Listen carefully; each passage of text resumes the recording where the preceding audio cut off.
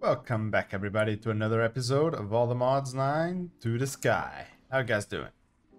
And before we go on, take a look at this. Yes, the base is coming together. Yep, I've been building and I think it's looking quite nice, you know. This floor does not have basically anything really.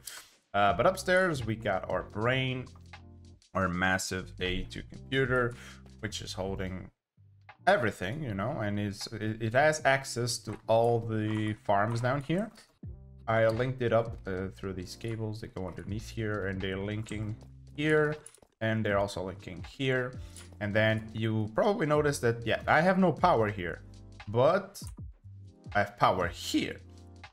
Before some consideration, I realized that these guys might actually be super crazy, and you guys even confirmed me in the comments that the thermal generators are pretty good, and I upgrade them to Niotic, and I made 18 of them here. I have random ones still in my storage, but I want to upgrade these guys even further. But I also saw that the magmators, like the nitro version, produces 40,000. That's insane. That's a lot of power. If I go up to the Niotic, it's 2 times, or it's 2k, and that's still higher than this one, because this one is only producing 1680. So the 2000 is definitely more, but for now, those are actually kind of easier to make. So they're there, and they're producing a lot of power.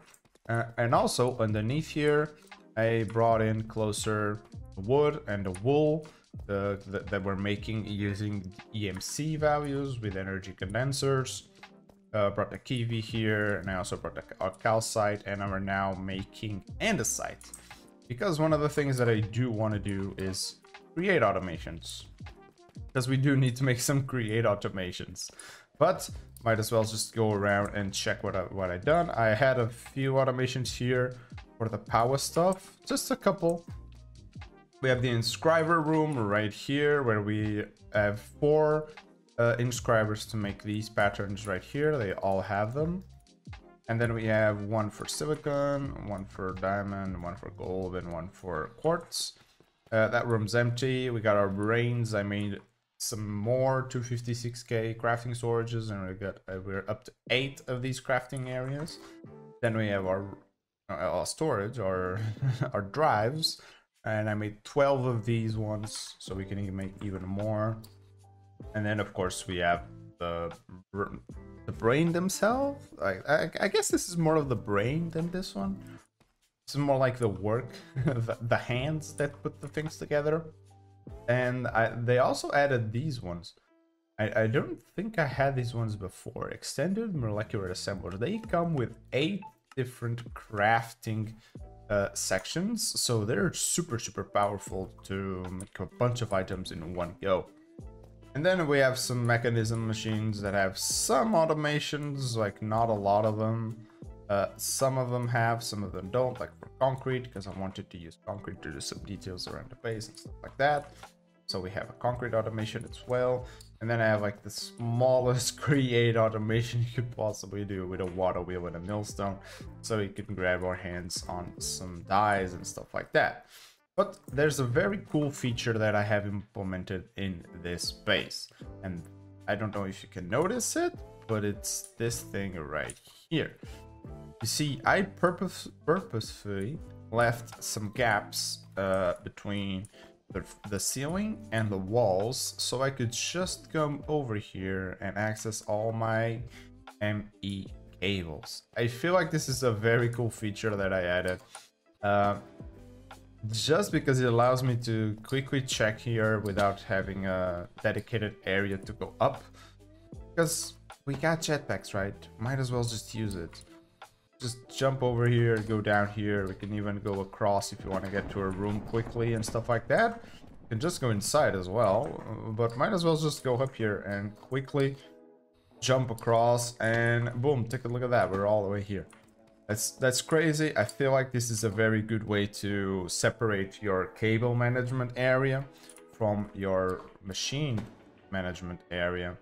And yeah, just thought it was cool to show you guys.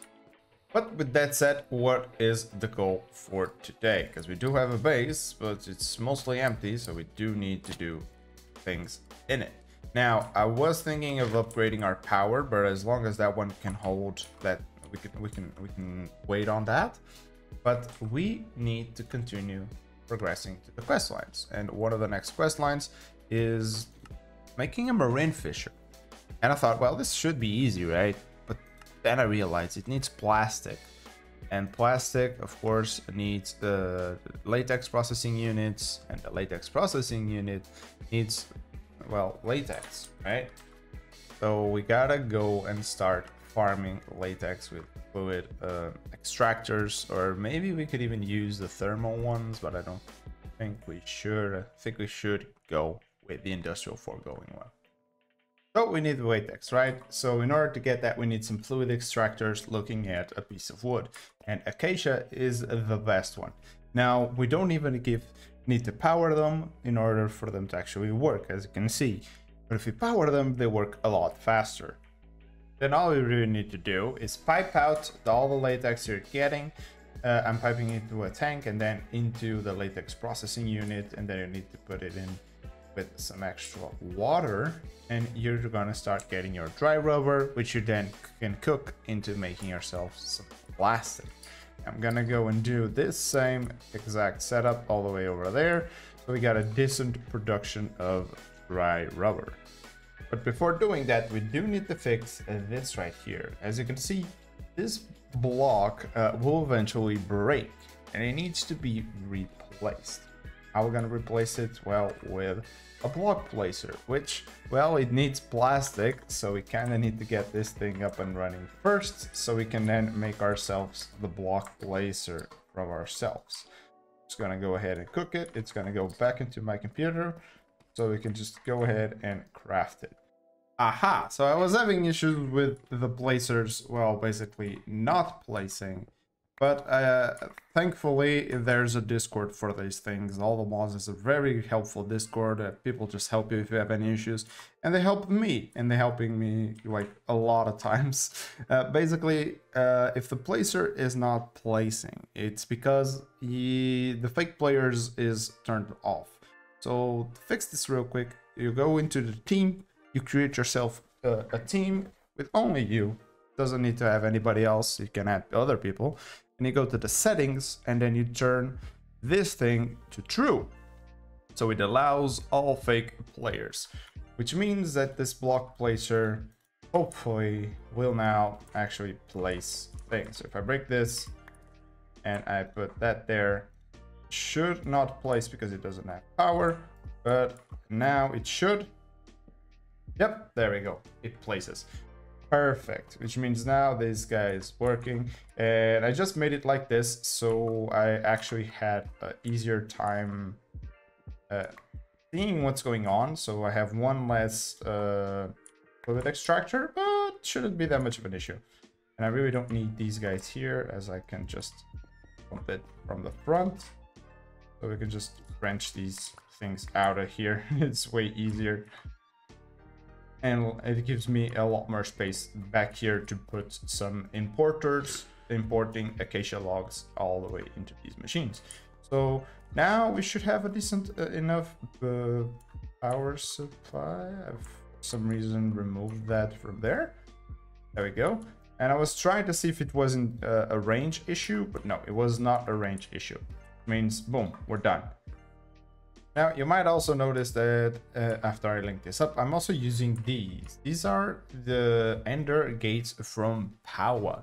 And these are a very cool and neat way of actually powering my machines without always be using the cables. And I hope to use this a little bit more, because I don't think I use these enough.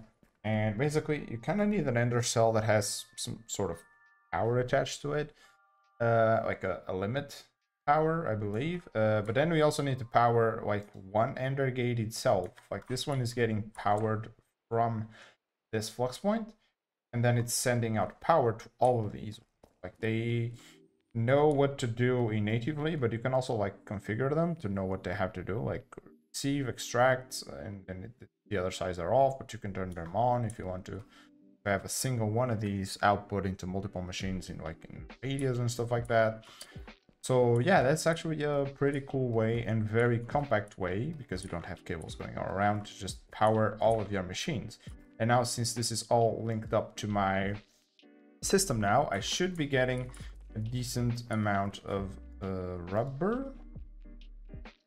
Yeah, I got 61, 62 dry rubber, and this one I can immediately turn into plastic. Actually, I might just want to teach myself the recipe. So whenever we need, we can just put it on there, and then we just take it over here to a smelter right here, and we add this one too. So basically, I need to rearrange these, but for now, this is what I'll be doing to automate some of the processes. So I got my hands on the marine fisher, yes, and I also automated some things over here. Now, I mainly automated the add-ons for speed, efficiency, and processing, which is this one. And I also automated the machine frame. I don't know the name, but like the right name. It's a simple machine frame. Yeah, I automated this one here as well. So now we have this process automated. We still have 4 here for dissolution chambers that can be automated for the advanced machine frame and the supreme machine frame.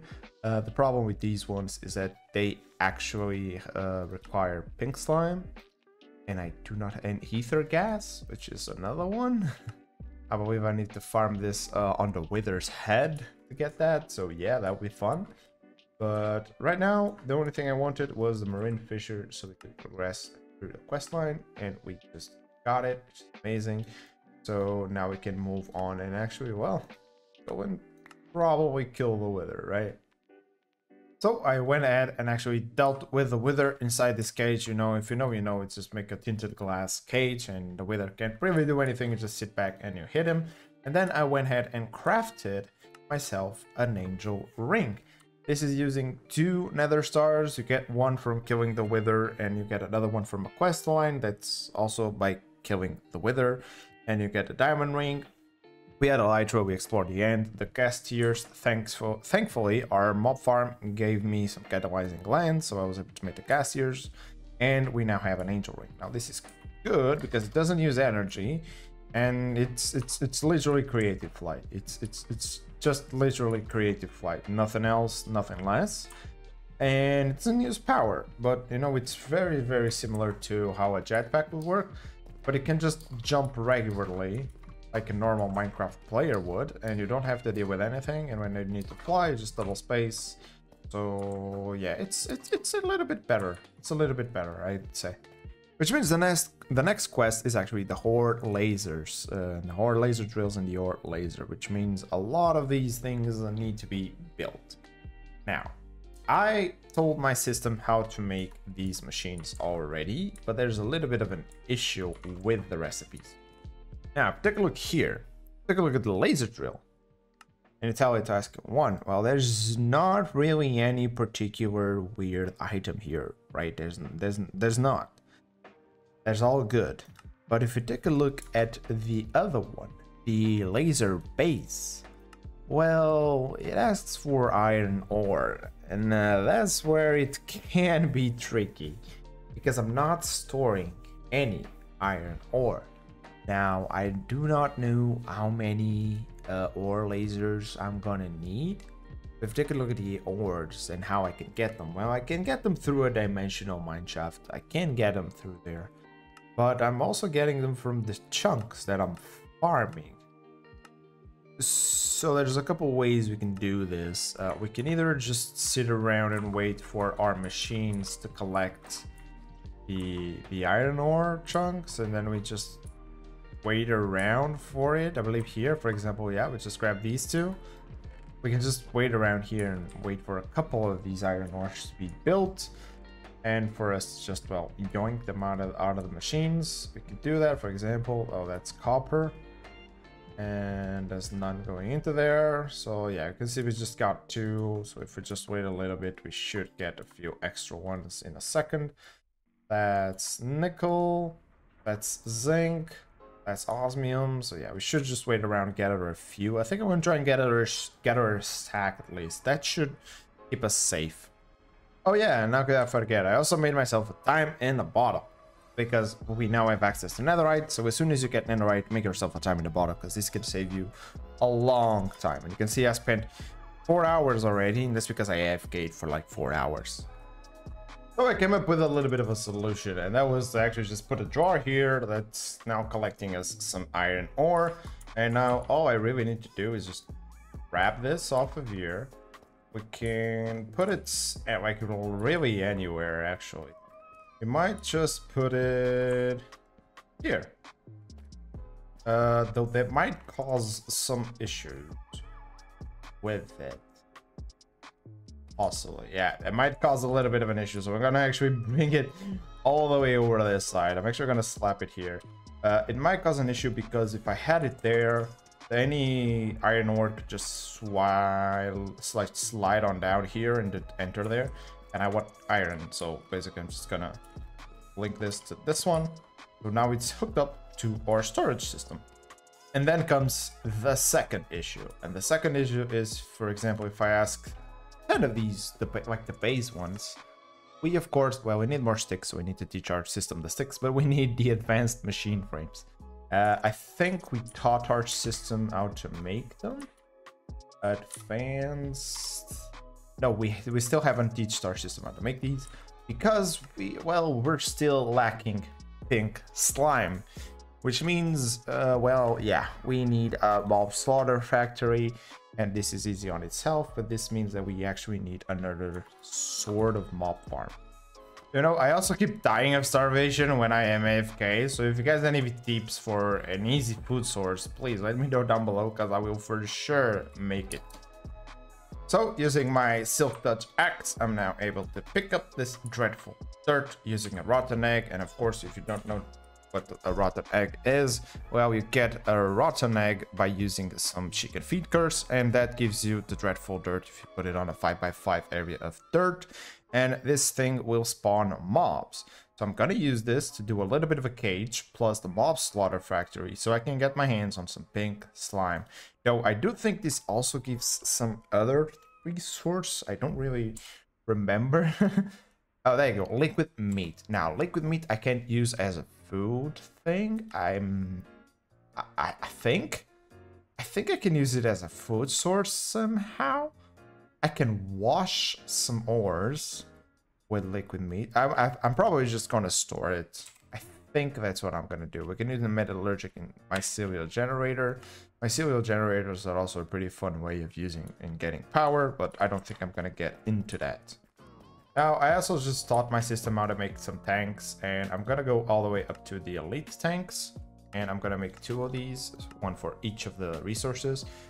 But I do realize that eventually I will have to automate the next tier of tank, which is the ultimate tank. That requires an automation of the alloys and all those things. So I do require myself reforming, redoing of this room right here with a bunch more machinery. So yeah, I guess that's gonna go for next episode though.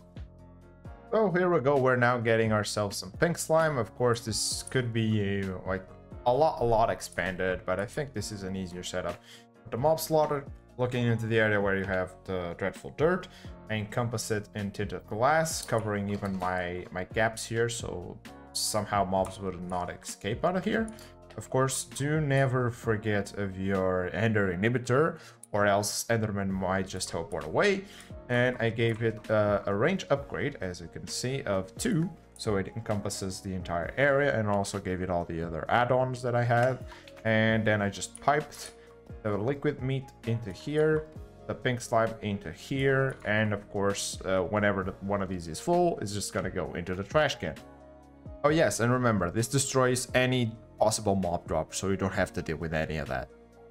And so, apparently, this was just a tutorial, and now we're gonna be moving into all the required items, and I got a book now of the all the mods star. And well, if you take a look at this, well, that's a lot of different items right there. But I think we're gonna manage, right? We're making good progress. We have a good foundation that we can improve on. Now, thinking of what we might want to do next, we definitely need a better revamp of our mechanism stuff. So we have a better process of automation and all those things, because with a good resource automation of mechanism, then we can easily move into anything else. Then we probably need some farms for Inferium, because of course we're gonna need Insanium and all those things. So we're gonna need a bunch of these things. We also need to reach the last tier of the power mod. We need to mess with bees. We need to move into Project E. So you can see there's tons and tons of things to do. I'm gonna collect everything. We got nothing. I guess we got some forced ingots and a copper generator. We got nothing out of here, but it's okay. We're definitely gonna have to move into better power as well. So yes, plenty of things to do. So this episode is taking quite a long time to do because of all the base building and all the things, but hopefully you guys still enjoyed this video. And as always, don't forget to like and subscribe if you haven't, and see ya in the next one. Bye!